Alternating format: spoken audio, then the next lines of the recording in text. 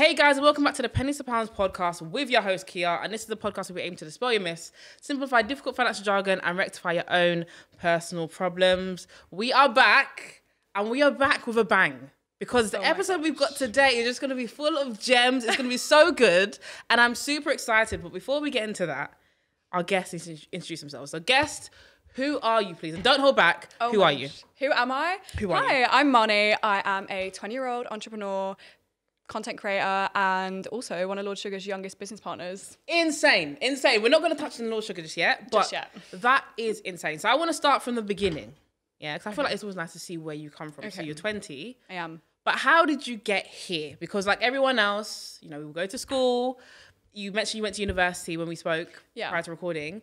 How did we get to the business? I mean, the entrepreneurial spirit, the mind, how did we get there? Talk us through it. Do you know what? Everyone says this. And a lot of the time, for me, it's like, I blinked and it happened. Really? It feels crazy to me. A lot of things happen very, very quick. And I think because I'm a person that moves really, really fast, things just happen. And I can't explain them all the time. But I started my business when I was 17.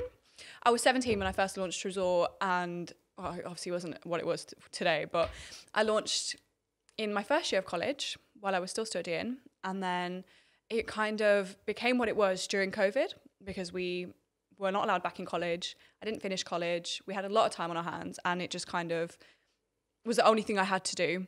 So it grew, and then it just grew to what it is now. That is so crazy. Okay, but what gave you the idea that you wanted, you know, to start a jewellery business? I always say this. I always say, right, that in my culture, I'm South Asian. Mm-hmm. In my culture, our like grandmas, our moms, our aunties wear like big chunky gold bangles all over their wrists and stuff. And it's really part of our culture to wear big gold jewellery, especially like during weddings and special events and things like that. So growing up, I had always seen that. I'd always seen that there's so much gold and so much, and I found it so beautiful. And every girl loves a bit of gold and glitter, you know? 100%. We all love it. And I just felt like I really wanted to wear this kind of stuff. But when you're like 17, 18, you can't afford gold. You can't afford real gold. Yeah. It doesn't work. And the only other alternative is like your high street jewellery that, you know, you wash your hands and it turns your fingers green. Yeah. Right? And it gives you a rash, and it's bad for you. And it doesn't even look like real gold a lot of the time. So I really wanted to kind of combat that problem and bring something to market that looks and acts like real gold, but costs nothing close to real gold to my consumers. That is insane. And anyone who's looking right now, I am currently sporting the brand. Like, it's actually insane. Like, it's actually... wear the necklace. You have to. This necklace... I got my little cane necklace here. Yes. I am so happy because I love jewelry so much. I'm not going to put it on right now, but everyone loves gold jewelry. Yeah, this is going to go. You can't not. Exactly. How can you not? You know, people who pick silver over gold. Yes. They scare me. Yeah. Take your silver ring off now. Like I know. Remove it. Yeah, remember, it wasn't seen. No. Okay, so I want to ask you, right? So you mentioned COVID was when things took off a lot more. Yeah. So what were some of the challenges that you faced? I mean, obviously COVID. Yeah. Outside of that, but actually running a business, what's some of the challenges that you faced? I think when I first started, one of the main things was that I was so young. I was 17. During COVID, I was like 18, 19. And I didn't know anything. I did not know anything. No one, like my dad is an academic. Like he's very much like stay at uni, go to uni, do uni. And he never really could say, okay, this is what's going to grow your business. That's what's going to grow your business. And I didn't really have anyone else at the time. I didn't have a mentor. I didn't have anything. And so it was very much that I had to learn everything myself. That was a massive hurdle to overcome. Like I really needed to, like, I don't know. I really needed that kind of guidance when I was at that age, but I had it from nowhere. So that was one of my main things that kind of was a hurdle. But I learned it all online myself in the end anyway. That's kind of what I did. Yeah, like everything I know, I self-taught, and I learned myself. Because even when I went to uni, I did marketing, but I dropped out like 6 months in, which is really bad. But I didn't even finish 1 year. I'm a dropout, but you are doing really well. Thank you. And I feel like it's important to highlight that, you know, academia is great for some people, but it's not necessary for everyone. No, it's not. And speaking about self-taught, you are the queen of TikTok. I see you everywhere. Everywhere. I'm so annoying, aren't I? I'm like in everyone's face. No, but it's great though, because I feel like now in this age, we are seeing careers take off. We're seeing businesses blow up, and a lot of people are trying to learn how to do that. And you are helping people do that. But how did you figure out the magic like potion to actually do that? Because I have tried TikTok, And the videos I spend 2 seconds on blow up. The ones I'm like, this is going to bang. This is the one. 200 views. Like, how did you manage to figure out? Because your numbers are absolutely insane. Like, I've never seen any of your videos have less than 10K. Yeah. Like, it's insane. I don't know how you've done it. I don't know. TikTok is it's like there's a science behind it, right? Like, it's kind of like once you figured out a formula, you kind of just stick to it. So you can build a strategy around whatever kind of account you're creating. Like, for example, if it's a business account, if it's a restaurant, or if it's a personal brand, that kind of thing. Once you really, really figure out your niche, it's easy to just get all your videos to work for you. Okay, right. So you have to give us a gem then. Like, give us one top tip. If you're telling anyone who's looking to kind of boost their TikTok account, what's one thing that you'd say? One thing I would say is look at people who are doing better than you, who are the same as you. For example, if I want to be a finance content creator, I'm going to go and find someone who does amazing content, who's got loads of views, and I'm going to replicate their content in my own style, but it's going to get more views because I'm going to figure out what they've done wrong and do it better. That is, look at that. Smart. Very, very, very, very smart. Now I want to go and move on to almost the elephant in the room. Oh my gosh. Right? Yeah. So we have all seen, I love entrepreneurship and I've had it since I was young. So one of my favorite shows naturally oh my gosh, was The Apprentice. You know, funny enough, it's not my favorite show. Is it not your favorite? No. Okay, what's your favorite show before we carry on? I don't have a favorite show. Do you watch TV? Yeah, sometimes. Sometimes when you have time. Netflix, if you have time. Yeah, when you have time. Yeah. Okay, fair enough. But do you know what? TikTok has ruined my attention span. Oh my gosh. I can only watch 10-second videos and I'm done. Anything longer than that, to watch a movie. Yeah, I'm out. Honestly, TikTok is great, but it's ruined some things. But when I was growing up, Apprentice was my thing, right? Because I was the girl in school who was selling cookies and donuts. I love so that. Do you know what I mean? That little hustle, I had that from young. So I love watching The Apprentice. Yeah. Lord Sugar, I went through like years where I'm like, I'd love to apply for The Apprentice. And other years I'm like, I don't think I can deal with being fired. I don't think I've got it in me. I don't think that public humiliation. Yeah. I'm like, I don't think people could remember me say, oh yeah, you're the one who got fired. I don't think I can really go through that. I don't think I can live it down personally, right? So I just used to watch it from afar. And I always used to admire the people who got to work with Lord Sugar. Now you have had that privilege without the public humiliation, without having to go on The Apprentice. Yeah. So talk us through that, because that is insane. There are people who would literally die to work with Lord Sugar, and you have gotten that. So talk us through it. How did that come about? Okay, so my mum watches The Apprentice, but I don't. And I've watched one series. I watched it with my mum during lockdown. It was a series where Alana won, the cupcake girl. So cute. It was really cute. I was sat with my mum and she was like, well, why don't you apply? You can do this. And I was like, no. I was like, absolutely not. But then it kind of sparked this like little interest in me. And so I went to stalk Lord Sugar on Twitter because everyone says like he tweets really funny stuff and he's hilarious. But he's always cussing someone out on Twitter. He is. But so bad. So I went to go look at his Twitter and he posted like, this was during lockdown, and he posted something like, small businesses reach out to me, blah, blah, blah. I'll give you some advice, something like that. And so I was like, you know what? He's telling people to DM him or tweet him. I'm going to take the extra step. So I emailed people at his company. I didn't even know like what I wanted. I just was like, this is who I am. This is this. And, you know, put me in touch with Lord Sugar. Like, no response. Another email. I literally emailed him so many times, like, put me in touch with him. They probably think this crazy lady, like this crazy stalker lady.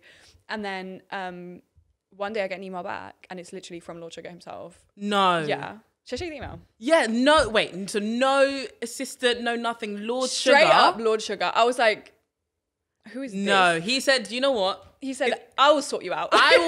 She keeps emailing, send me her email. Yeah, I will deal with it directly. Yeah, wow. When I saw it, and so here. Yeah. No way. Okay, cool. Right, I'm reading it. Yeah. Micro gave me your email. You may also know that my company invests in young startups. I'm very interested in your jewellery business and would welcome to discuss more with you to see if we can invest. Yeah. Wow. I know. Isn't it crazy? That's insane. And then you know what's hilarious? He sent that on the 4th of June and then I didn't reply. And then on the 6th of June, he resent it to me. No. How can you... Wait, so first and foremost... I was scared. You ignored Lord Sugar. I was scared. Lord Sugar said, I've got money to throw at your business. And you said, no, sir. No, sir. I said... What? Because he emailed me on like a Friday night. I was like, let me not bother him till Monday now. And then on Sunday, he resent it. I was like... Sorry. I feel like Lord Sugar is someone who works all the time. I feel like he's always on his emails. I feel like he's all the a time. hard worker. All the time, yeah. Wow. Okay, cool. So he recently emailed now. Yeah. This time, obviously, you have to respond on Sunday. Yeah. So what happened next? I'm on my way. He's like, I'm coming. He was like, yeah, like call Mike Ray on this number. So I called Mike and he was like, yeah, blah, blah, blah, come down to Loughton. Loughton is like the other side of London, right? Like it's like Essex. Yeah. And obviously I'm from Birmingham. So I travelled, it was quite far. Yeah. I travelled, it was like 3.5 hours or something. Oh my gosh. And I was 40 minutes late.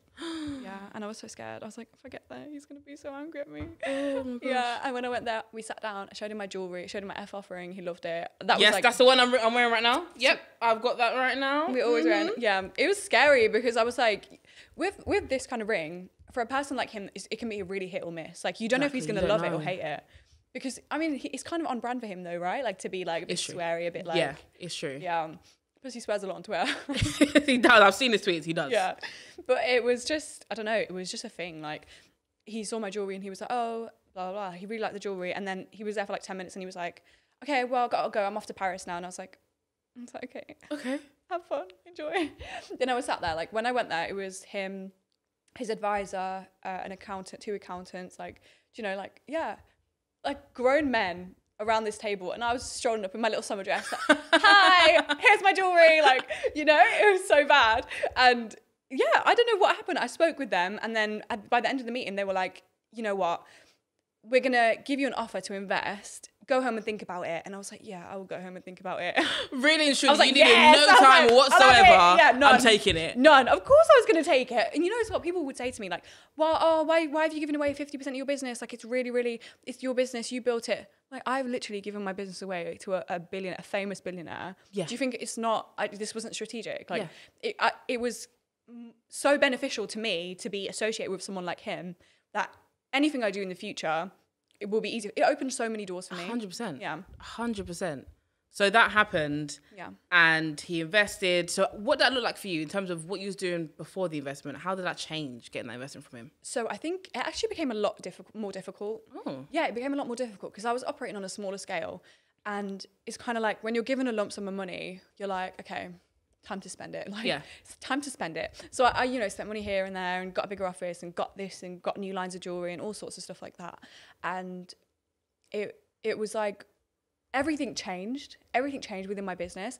And, you know, I use his accountants and they manage the numbers and things like that. And I have board meetings now and I have an investor to speak to, like, and the dynamic of what my business used to be became so much more kind of serious. Of course. Became so much more serious because, you know, I'm out here like, you know, putting my accounts up and things like that. I was like, it was just jewelry and vibes before. It was actually seriously jewelry and vibes, yeah. And now it's like, you know, Marnie, where's the money? And I have to explain where the money is. Well, I have to be like, this is what I've done this month, or this is why the numbers are low, this is why the numbers are high, like that kind of thing.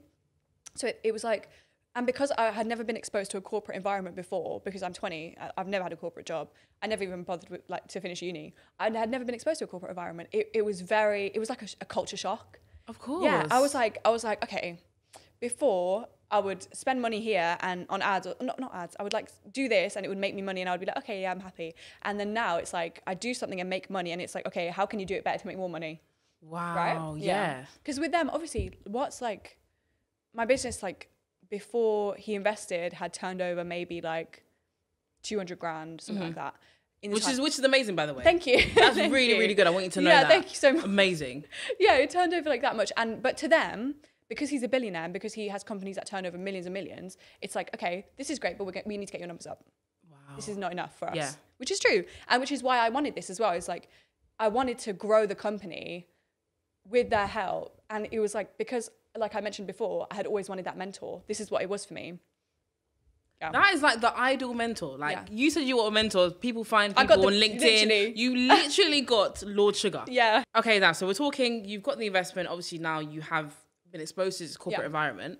A big thing that a lot of people find difficult, and I know myself, building up my platform, is building a team. Yeah. Now, was that an issue for you? How is that? Because a lot of people, I remember I was the same. I used to kind of like lock myself down and say, you know, I can do everything. I can do all the socials. I can do all of this. I can grow the community. And really and truly, you can't do it by yourself. But I think there is this fear that this is your baby and you don't want to give it to the wrong people who won't appreciate it. So how did you find that building a team? So I think I still struggle. To say, like, I started kind of building a team March last year. Mm-hmm. Since then, I sacked people resigned, I lost people, like, so many people have been and gone because I at my age as well, I find it hard to like judge who's a good friend or not, let alone who's going to be a good employee. Right. Like, come on. It's true. So I would like give people chances and it wouldn't work, or I would give people chances and they would leave because they were too stressed or things like that. I literally have just like one main employee at the moment who I feel like that's a good one. You know what? She's a good one. She's a good one. She's a good egg. And she's like, you know, someone who is so driven. And that's really what I look for in employees and people who are part of the team, to be driven and to know that a business like this is in its growth stage. Yeah. Look at what I was. A year ago, I was in my bedroom. Yeah. A year and a half ago, I was in my bedroom. That's insane. Yeah. It was literally nothing. It was just me. And people need to have this vision of like, okay, if I get in now, I'm going to be better. Like this girl, if she sticks with me for 5 years, she's going to have like a manager role. 100%. She's going to be on a salary 3-4 times what she's on now. Yeah. Because this is what the business is about for me. Like I wanted to provide opportunities where like, if people get in early and really help me build this, it benefits them just as much. And I never was in this just because I wanted money. Like it was never about like numbers and stuff for me. It was always about who can I work with that's going to be amazing. What can I do to make a difference? Yeah.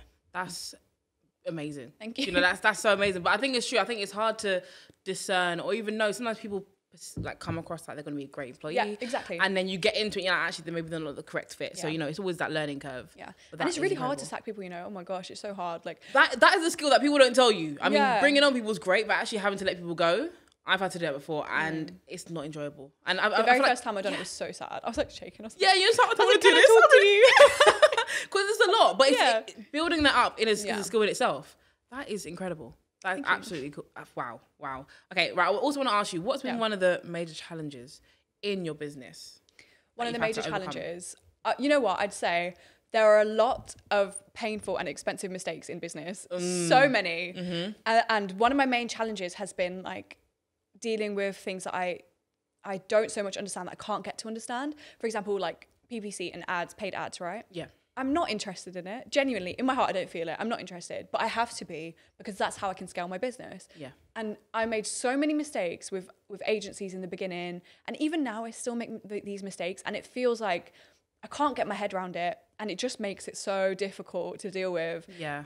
And I wasted so much money on it, so much.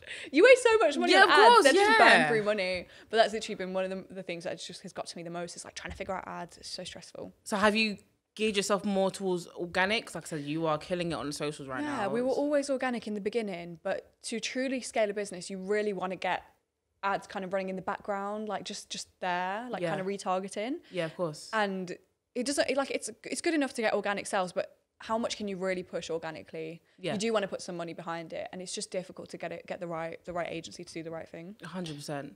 How have you found it with your social life? So with friends, my because that's a big deal. What social life? There's No, I was gonna say how you found the balance, but you know, No, I'm but really honestly, bad at that. I'm so bad at that. Really? Yeah, because you know what, like I said, my business grew in lockdown pretty much. I was very, very isolated because I literally, well, obviously we were in lockdown. We couldn't really talk to anyone anyway. And I didn't bother to socialise online because I was so busy with Tresor.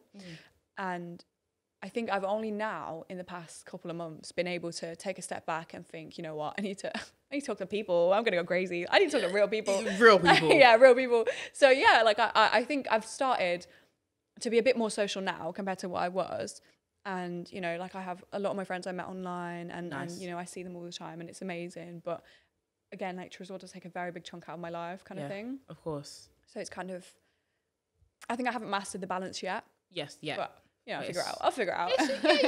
You'll figure out. What is your favourite piece of jewellery that you've got, that you sell? My F offering. Do you know what? It's a great ring. It's Obviously. my bestseller. Do you Is know- it? Yeah. I sell at least like 20 every day. That's insane.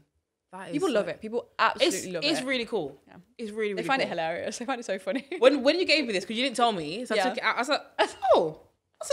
What does that say? Oh, Yeah. that's an interesting message. No, it's so sick. Yeah, it's so cool. sick. What has been the biggest lesson that you've learned for having a business? The biggest lesson that I've learned, you know, I'd say I learn a lesson every day, man. Like I learn some big lesson every day. I think, okay, I've learned my lesson, and the next day I have to learn it all over again.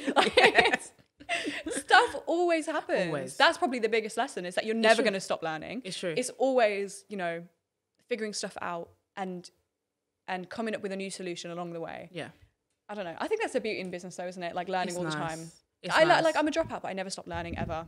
That's the thing, but I feel like people have this stigma around if you don't go to university, you drop out of university, then you're not smart people who carried on. But there are lessons to learn all the time. Seriously. And it's like, there's no teacher here to tell me what to do, you know? Exactly.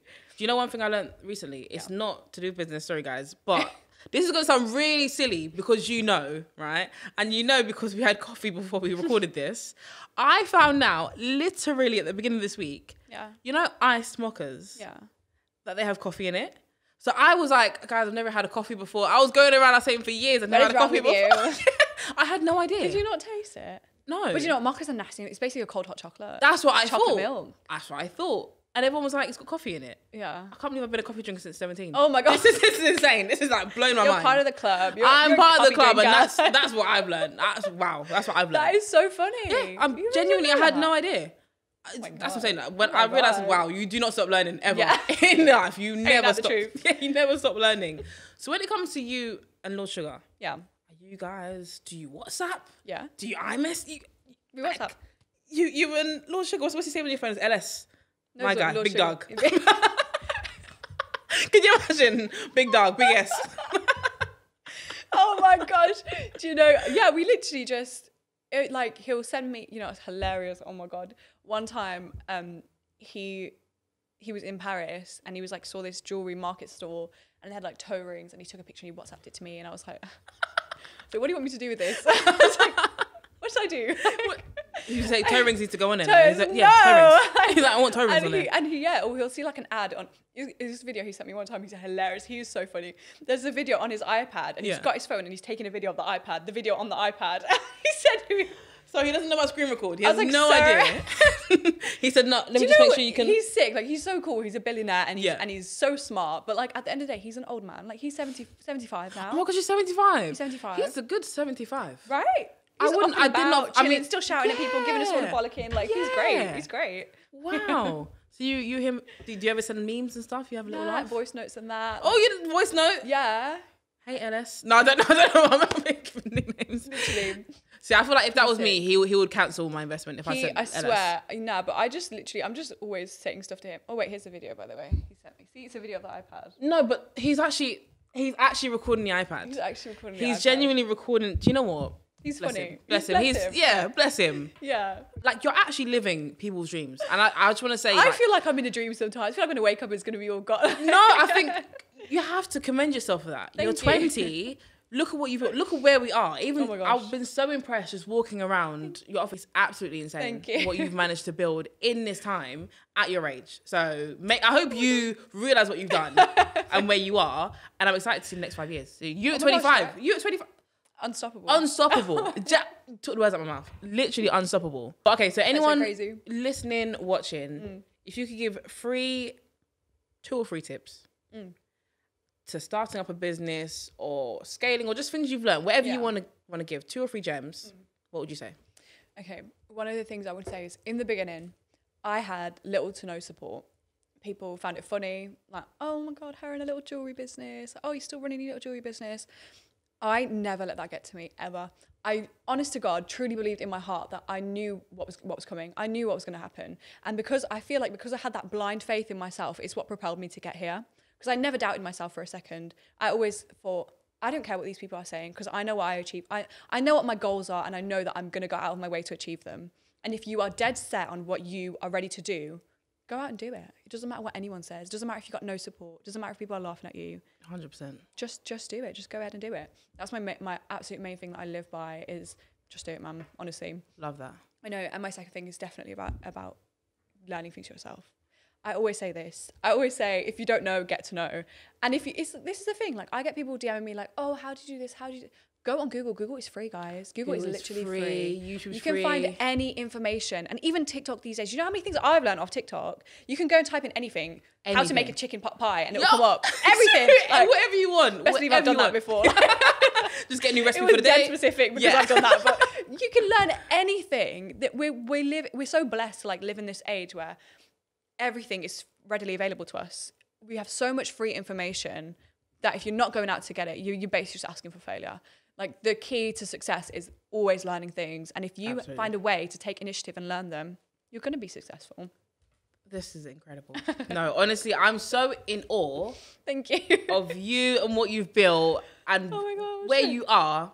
No, thank you so much for coming to the podcast and sharing with everyone. Thank you for having me. No, of It's course. been fun. This, honestly, you are incredible. But for people listening who are looking to get their gold jewellery and get the bling bling, where can they find you?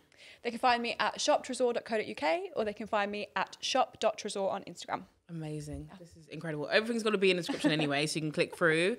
But guys, we are done. Do you want to say goodbye? I'll let you do the outro. So What's my outro? just say thank you for listening to the Penny. Thank you for listening to the Pennies to Pounds pod. Like, comment, subscribe, and Back in next week. come back again next week for who are you doing next week? I don't know. Well, this is. Come back next week for a surprise. Surprise guest. Yeah, surprise guest. Thank you so much. We're back again next week, guys.